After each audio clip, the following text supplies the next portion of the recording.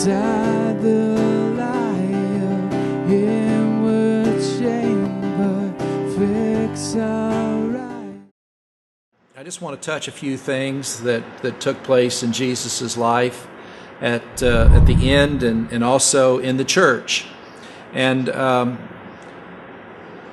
path that we're going to take today will lead us to the actual power and the purpose of the church. And the first thing is, I want us to remember that Jesus was the exact representation of God. Nothing was left out. Sometimes we don't get that. That this is a covenant statement again, and as we're going through this, my eyes have been opened again as I'm reading the Bible every day, and I'm going, oh, that's a covenant piece, that's a kingdom piece, that's a covenant piece. There's covenant language, there's kingdom language, and I hope that some of you are getting some of that. I mean, it's really good stuff.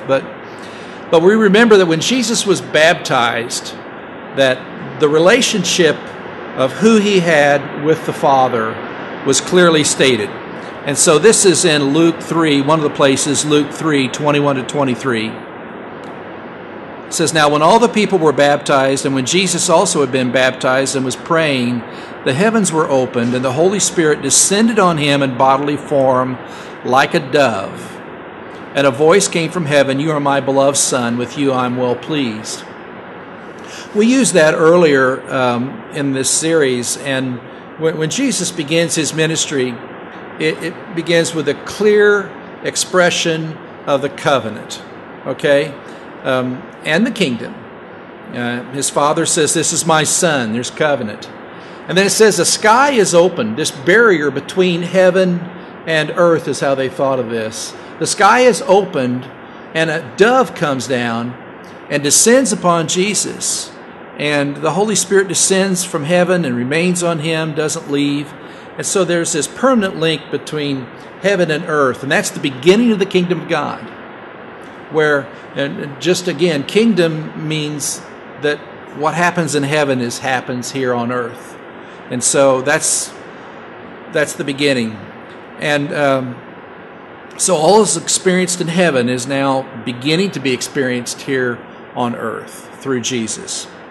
And Jesus is declared to be pleasing to God before he does anything. He's not done any miracles. He's not done any great acts. And the Father says, "This is my Son, and I'm pleased in him." So he's vested with the blessing in the same way that we are vested with the blessing. And, God says that he perfectly represents who he is. And Jesus says the same thing, too. He says, when you see me, you see the Father. And if you had known the Father, you'd know me. There's no difference here. So I perfectly represent who God is. And so John tells us in his gospel, and we find ourselves understanding for the first time who God the Father really is. I mean, what the heart of the Father is towards us. Because if we know Jesus, okay, and if we know who he is, then we know the Father. The Father longs for us to be restored. The Father longs for us to have joy. The Father longs for us to experience forgiveness and deliverance. And how do we know that? Because Jesus shows us who the Father is. In John 1:18, John begins his gospel by saying, "No one has ever seen God, the only God, who is at the Father's side. He has made him known." Other translations will say, "He's revealed him to us." So there's nothing about God that we don't know if we know Jesus. He's the perfect, he's the complete revelation of who God is. And today there's all this, and there always has been in the church, there's all this mystical stuff. You can't know God, he's too big and he's too mysterious and nobody can really know who he is. And Jesus says that's not so. If you've known me, you know the Father. John the Apostle says he explains who God is to us. He reveals who God is to us. There's nothing yet that's hidden, And in the same vein, Jesus told his disciples that he said, he says it's really good on the last day that he was with them. He said, it's really good. This is in John 14.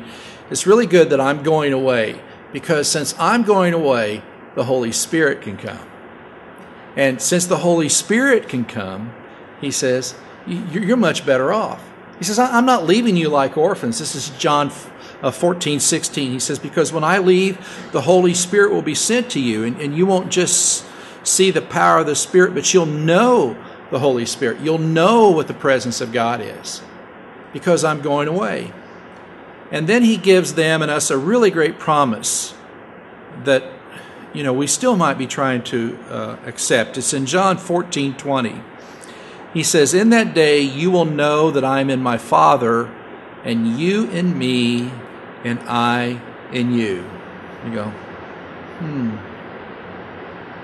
Now, if we've been paying attention here, some bells might go off, because we hear him saying that everything has changed for those who are in covenant with him, is what he's saying. He said, we will be one.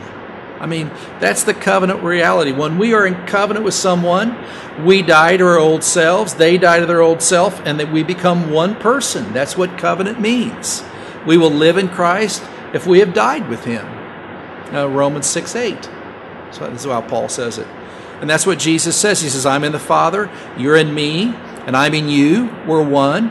He says, in fact, we are so one that by means of the Holy Spirit, you can ask anything of the Father, he said, and it will be done. It's John 14:14. If you ask anything, he says, in my name, it will be done. Anything. Like, oh man, all right, finally we get to the good stuff. I knew this being a Christian thing was going to pay off, This is better than Aladdin's lamp. You just get 3 rubs on Aladdin's lamp, but he gives us secret stuff and secret code, and we're going to get anything that we want, he said. I remember being a brand new Christian, and gladly God did not give me everything that I asked for, but usually we kind of, we're going to get some stuff, so I don't want to get too greedy. So first we ask for other people, right? God, if you could, in Jesus' name, you got to put the magical formula in there. In Jesus' name, Lord, if you could just change my husband. Lord, if you could just change him. He's so unhappy, and Lord, if you could make him loving and kind and willing to do the dishes and, make the bed. Lord, if you could just change my husband.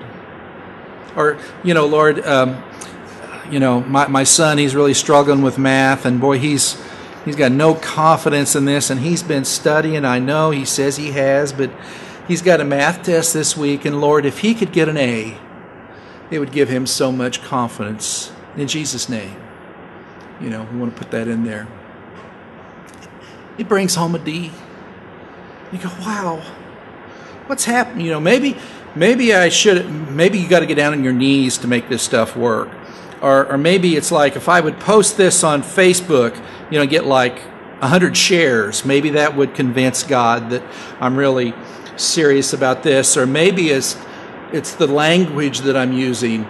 Oh Lord, thou'st if thou would give us my sonest an A instead of a Dist, whatever.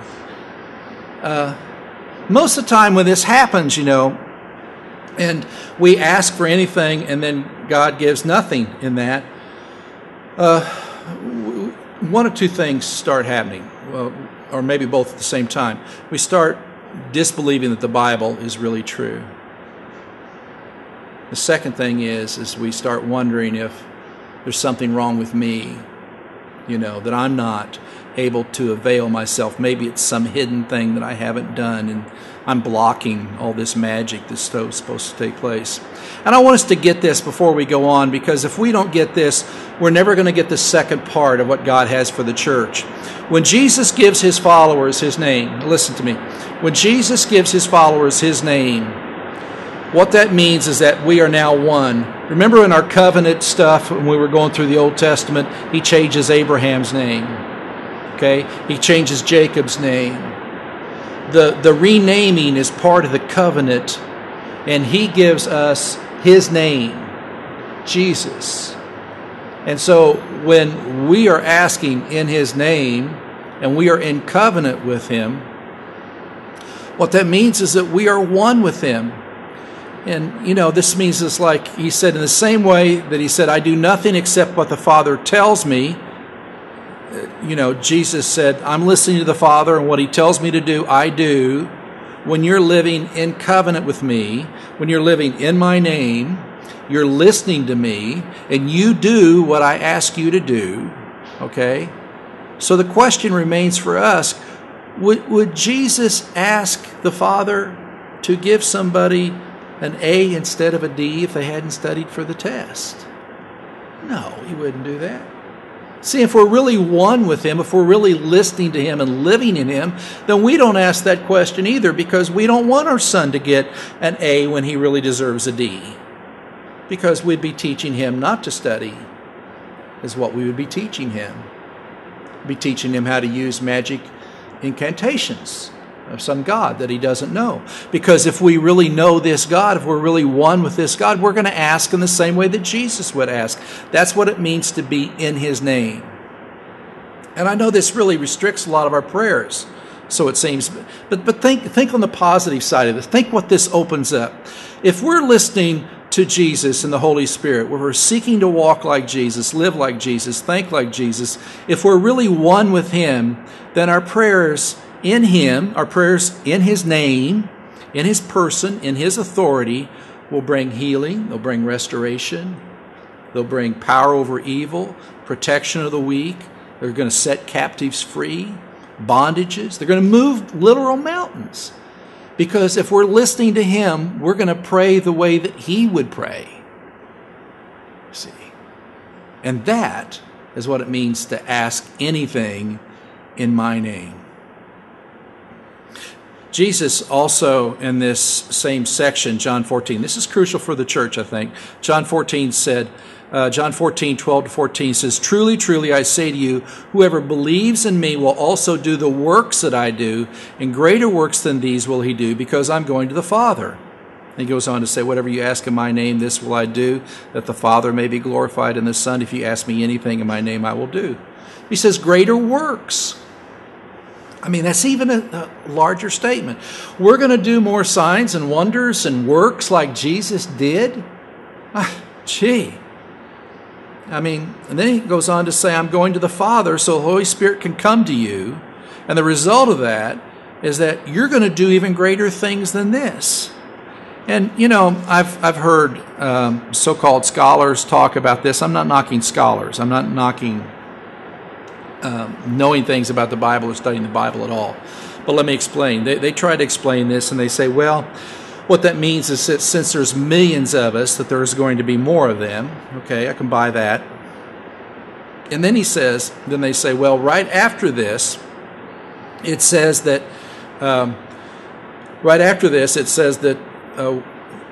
we will do greater things because the commandment is that we would love one another. So that's what he's talking about. He's talking about love.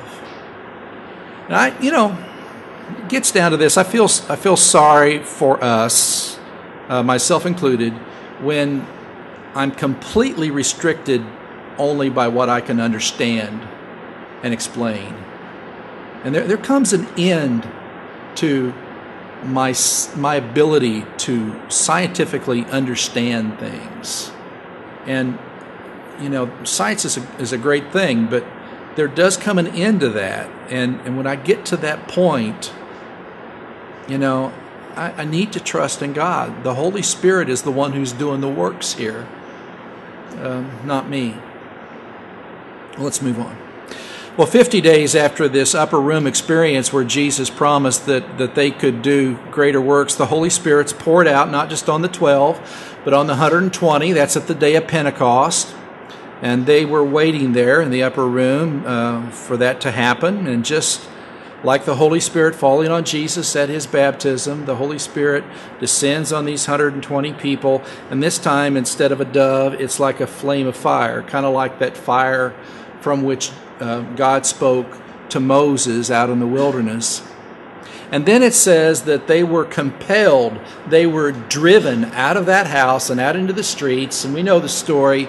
God gave them these different languages, and they told of the mighty works of God. And all these people that were gathered in Jerusalem for that day, because it was a big Thanksgiving celebration, like with pilgrims and junk like that they Come on, you got to stay awake. There weren't pilgrims in Jerusalem. All right, okay. But all the people that were there for Thanksgiving, and they heard then these 120 speak of the mighty works of God in their own language and their own dialect that day. And after that happened, 3,000 people came to faith. Now Peter preached this sermon, and 3,000 people come to faith. Remember, Peter's this guy that he was, scaredy pants Peter, they called him for a long time. That's in some of the Apocrypha, some of the extra biblical stuff. I know you'll see this on the History Channel, that he's called scaredy pants Peter, right after the crucifixion, because he's the one that denies Jesus 3 times and 1 time to a little girl. But Peter stands up and he's bold in the Spirit and he preaches this great sermon, and 3,000 people are saved.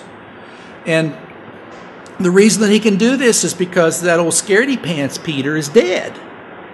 Old scaredy pants died in Jesus, and he's a new man now. And Jesus is speaking through him, and he's got such faith and such courage. And he stands up in front of these people that, he really should be hiding his faith because he might get crucified too, but he doesn't. He preaches, and 3,000. It's amazing. I mean, he's not heroic. It's just Jesus. And at the same way that the Father was in Jesus, then Jesus in the Father, now Jesus is in Peter, and Peter is in Jesus. It's the same thing. And he does this. So the Holy Spirit becomes the power of the kingdom. The Spirit is the mark of the new covenant. In the same way that the circumcision was the mark of the covenant in the old Mosaic and Abraham covenant, now the Holy Spirit is the mark of the new covenant, because the Spirit fell on male and female, it says, old and young, slave and free. And what we see is just a radical change in the lives of these followers. And we see that they really are walking in Jesus. They're really one with him, and that they're living in him. And the Holy Spirit is the authority and the power of the new kingdom. For instance, sometime after Pentecost, all the disciples, they'd formed this new family, this new community. And it says that every day that they were worshiping together, they were getting teaching from the apostles together, they were praying together, and they were eating their meals together. And so this new household of believers formed, and they're doing life together. And this new thing was emerging. This is in Acts 4. But one day, Peter and John were going to temple. They're still going to Jewish temple, right? And they're going to Jewish temple, and on the way there, there's this guy that's always in the same place. He's this beggar, and he can't walk. And he asked them for some food or some money, because that's what he did. That's how he got by. He'd never been able to walk in his life, but that's how he got by, was asking for money. And, and they say, man, we don't have any money, but all we've got is Jesus. Now, I could just kind of hear the inner dialogue going on with Peter and John as they're walking on their way. And this happens because, you see, Peter and John had once been very lucrative businessmen. They'd once been fishermen. We'll have their story next week. They'd once been fishermen, and we think, fishermen, kind of a down class. No, fishermen were entrepreneurs. They owned their own boats, and they were making good money up there in Caesarea, up there at Capernaum. And so, but now they're not wealthy anymore. Now their wealth is spiritual wealth. They have this wealth of Jesus, because everything that God has is theirs, right? And everything that they have is God's. That's part of the covenant thing. So I can just hear inside, Peter and John going, "What do you want me to do, Jesus? He's asking us for money. What should we give him?" And they say, "We don't have any money. Get up and walk." And he does. He just gets up and starts walking. This guy's never walked in his life. Whatever you ask in my name, remember Jesus said, whatever you ask in my name, if you're doing it the way that I would do it, you can ask me anything, and it's going to happen. Greater works than mine you're going to do. And that's exactly what happens. And the man went running around the temple, just making a huge spectacle of himself. Just all around the temple. And it caused this huge commotion because everybody knew who he was, and he's there in the temple grounds. And I mean, he'd sat by that gate every day of his life, and he had a little cardboard sign that said, "Out of work, can't feed kids, God bless." You know, he had one of those little signs like that. And they'd seen this guy, and they'd walk by him every day. And now here he is running around the temple, and it's because of Jesus and Peter and John. These guys are doing the same thing that Jesus did. And in the midst of that commotion in the temple area, well, Peter pulls out his second sermon, and this sermon he preaches, and 5,000 believe. 5,000. First 3,000, now 5,000 people through Peter. Oh, former scaredy pants Peter. Now Jesus Peter. And that's a huge problem for the Jewish leaders because they thought they'd gotten rid of Jesus, and these guys, they're doing their weird thing up there together. They know, but the Jewish leaders said, "Leave them alone, they're all right." So they arrest him. The same people that crucified Jesus arrest Peter and John.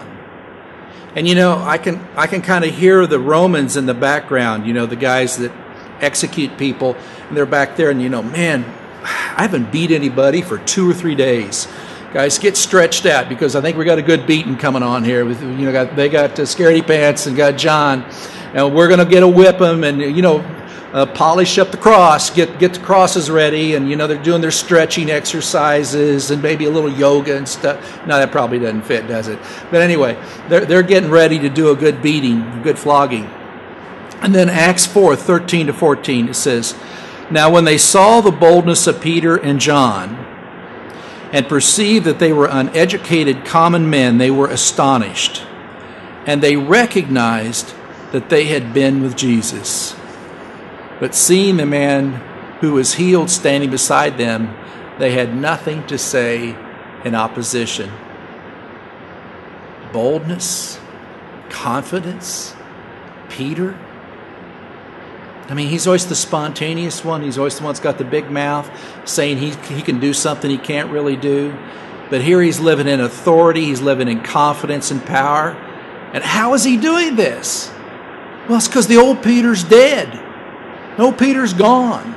Now he's a new man. This is Jesus living in him. And then it says that they perceived and recognized them as uneducated and common men. Now, there's a class difference here. Well, we've got the Jewish leaders that are a very high educated, wealthy class against these once former fishermen, and they go, "Who are these guys?" And then that phrase, they recognize them as one who had been with Jesus. I love that passage of Scripture. These two guys are recognized as men who have been with Jesus. Wow.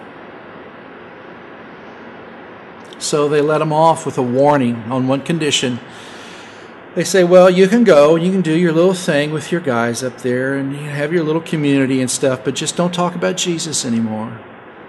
You're free to go, start your little clique, but no more Jesus stuff. And they say this, Acts 4:19-20. Peter and John answered them, "Whether it is right in the sight of God to listen to you rather than to God, you must judge.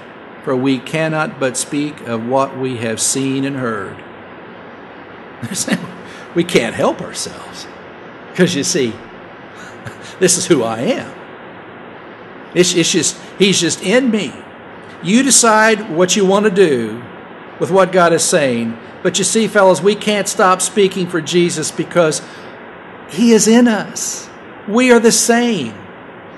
Jesus is in me and I'm in Jesus. We have the mark of the new covenant, the Holy Spirit on us. And that old Peter, that old John, they're dead. They're gone. We can't help, you see, but speak for Jesus. And they let him go. And back at the ranch, at the upper room, all the people are there praying because, their two leaders have been arrested. And they're back there with this prayer meeting. And Peter and John come and knock on the door and they can't believe it's them. And then there's a great thing. It says they were all filled with the Holy Spirit. The building shook. They were all filled with the Holy Spirit and began to speak the word of God with boldness. That doesn't mean that they were pushy. It just means that they knew who they were at that time. Now, one more point before we leave this series. Covenant and kingdom are lived out in the church, and the church is called the body of Christ by Paul. I love his metaphor there as the body of Christ, and I hope that you see how this fits.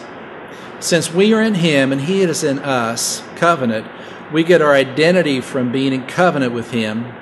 Then understand that the metaphor of the body is very fitting.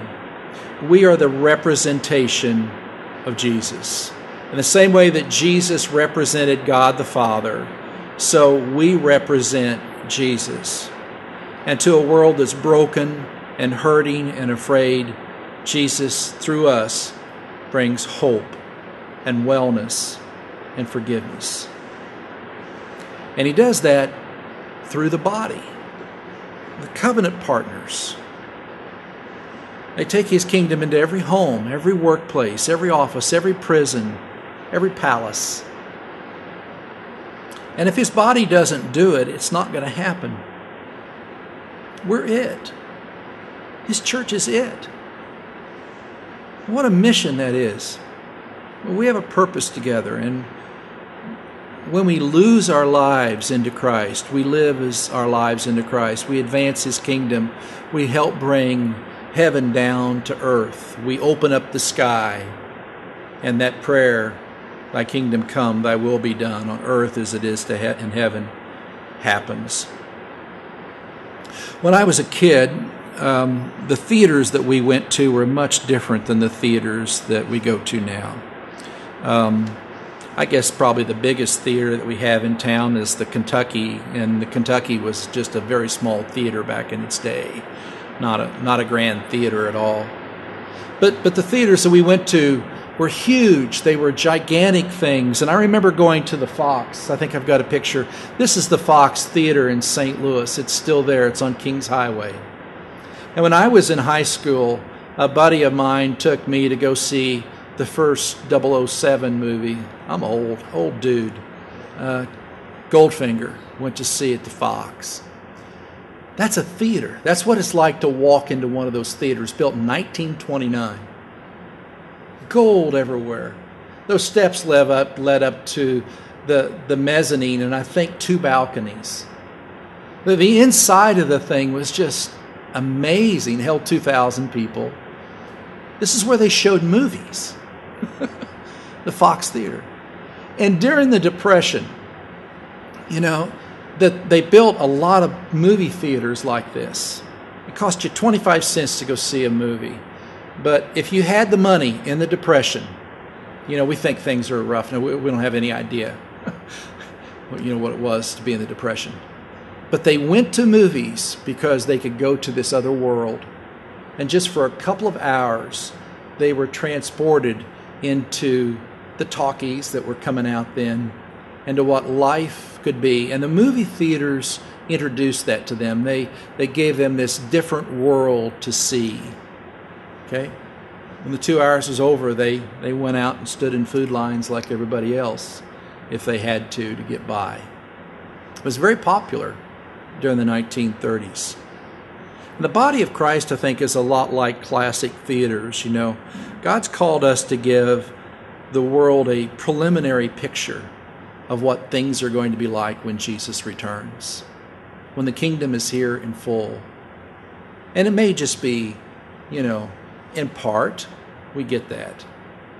But our job is to give them pieces of the kingdom, visions of the kingdom, little bits of hope and help and healing and deliverance in this world. And we need people to get excited about God's kingdom and who they can be and their real identity. We're called to model a way of life that's different than the world around us. Our love, our hope, our forgiveness should offer the world the life of Christ because we are his body. Now, the last thing I want us to see here, and we'll leave this until another season, is that I cannot represent the body of Christ by myself. It's not about me, it's about us. Passage of Scripture, Matthew 18:20, from which we get our name. Jesus says, where 2 or 3 are gathered together in my name, there I am in the midst. 2 or more. Okay? It's not where you are. It's where 2 or more are gathered. See? It's not about just my witness at the office. It's not just about my witness at school. I can't be Christ by myself. I need another person. And that's the way that God has made it. We should always be looking for someone else to join with us in the body. It has nothing to do with church membership. But when we're out as kingdom people representing Him, okay, there's going to be somebody else that God puts there with us. And we join with them to represent Jesus where we are. We're never alone. God always provides someone else with us. And you stop and think about it, you know, even God is a Trinity. Even God is a community. God the Father, Son, and the Holy Spirit. And He's made our world, our spiritual power the same way, that we need each other to represent Him. Covenant kingdom all the way through. Covenant is about relationship. Kingdom is about representing the King. It's an invitation to relationship, to disciple of oneness. It's a challenge to live in responsibility, okay, of representing the King, to live what we were created for. We are to be a covenant community, and it happens through the body. Now, my question I want to burn on us as we leave this place today is, will I be recognized? Notice He recognized them, not one of them, recognized Peter and John. Will we be recognized as people who have been with Jesus? It all depends on where we find our identity and where we find our power to walk that out. Well, let's close this with prayer, and about the same time that the rain stops. Okay. Inside the light, inward chamber, fix our eyes upon the cross and run to Him who showed great love and bled for us. Freely You have bled for us. Christ is risen from the dead, trampling over death by death. Come awake, come and rise up from the grave. Christ is risen from the dead, we are one with Him again. Come awake, come and rise up from the grave.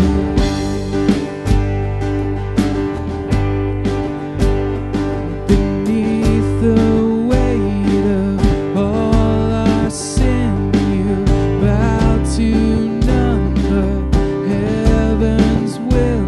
No scheme of hell, no scoffer's crown, no burden great can hold You down. In strength You reign forever. Let Your church proclaim. Christ is risen from the dead, trampling over death by death. Come awake, come and rise up from the grave. Christ is risen from the dead, we are one with Him again. Come awake, come and rise up from the grave. And oh,